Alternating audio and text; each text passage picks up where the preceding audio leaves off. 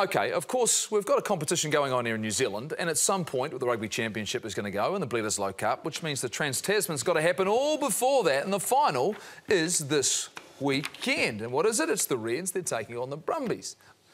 And these two teams, this is the Force, it's not the Force, it's the Reds. And it's in Brisbane. And I tell you what, these two teams have played 2 games, Marshy. Remarkable contest, gone right down to the wire. The Reds got across the line. I think this is a great matchup. We've been hoping to catch up with Michael Cheika. He's got into hiding. You think he's looking for the Waratahs job. But anyway, this could be an absolute cracker and something we should look forward to because we're playing these teams very, very soon. Yeah, absolutely. Look, what I have enjoyed is the standard and the style of rugby as well. Look, I watched it last year, and with the greatest respect to our good neighbours across the ditch, it was pretty crap, to be fair. But watching it this year, they've learnt, they've innovated, they're playing a different brand, and I think that's off the back of what Dave Rennie did with the Wallabies. The style that they played, those Wallabies have gone back into those franchises and said, man, we need to change the way we're playing. And their rugby is just categorically so much better this season. They are 2 very worthy finalists, and it'll be a belt of a final, and then it's going to be bloody interesting, the trans-tasman, because they'll compete. Yeah, I don't know. I can't get a gauge on the difference. I'm so used to seeing the intensity of ours.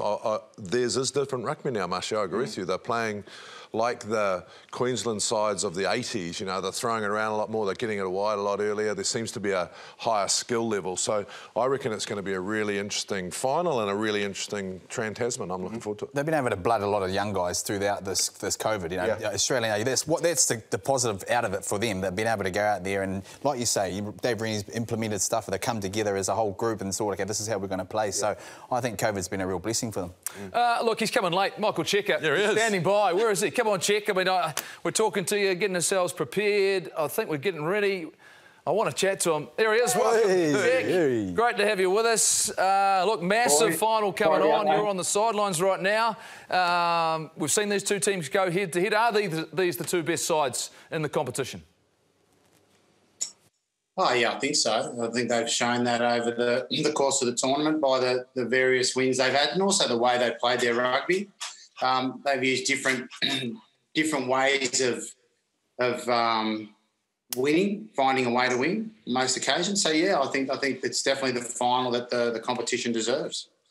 Check, we were just talking about very hard to get a sort of understanding of the difference. You would have been watching both tournaments. We believe the Australian Super tournament's really improved, playing a different style of rugby.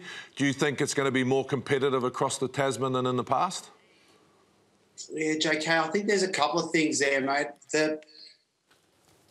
I think actually there's a benefit for us when it comes to coming back to the trans-Tasman competition of having played against each other for a fair amount of time. Give the teams a chance to get a bit of that confidence and connection in winning games. I think our fans are more involved as well.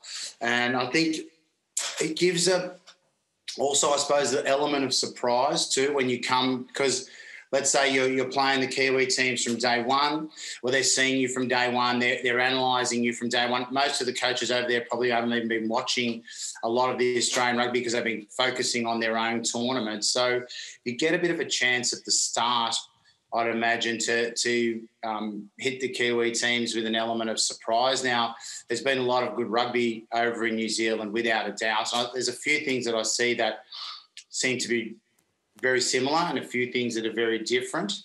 And I think how the Australian teams start the tournament will really show whether they'll be confident enough to go on and try and compete at the latter end of it.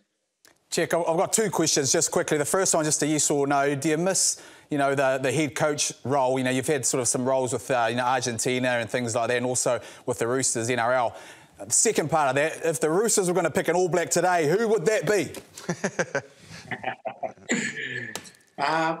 Well, you know, I've been doing a bit of the TV work for Stan and Nine in Australia, obviously. And, you know, I told them I only wanted to stay in the studio because I don't want to go to the games because I miss them too much. You know, I want to be involved if I'm there. So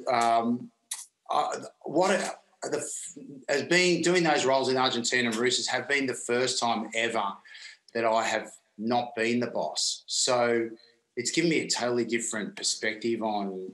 It was really actually has been really good for me, I think, in that way. Now, yes, I definitely am ambitious and to return to head coaching, and I'm doing a few different things. Lebanese rugby league team, that's been a great experience at a Rugby League World Cup. Had some different things there, but you know, I feel like after the World Cup experience, I needed to develop more, get better, change to finally get the goal that I want.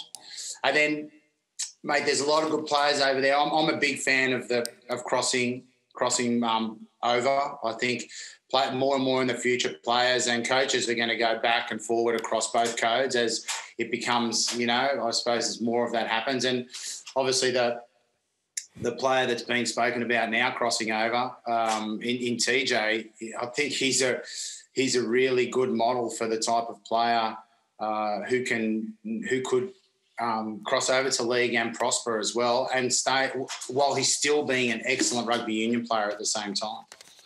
Cheik, we would love to speak to you longer, but you were late, and we're missing you, though. We're missing you, so what we're going to do is we're going to save you after. We're going to try and catch up with you next week so you can give us a review of what happened on the weekend. All right, mate? Hey, thanks very much for joining us. Just running out of time. Always a disappointment. Cheik, so much fun. No worries. All right. Apologies for that.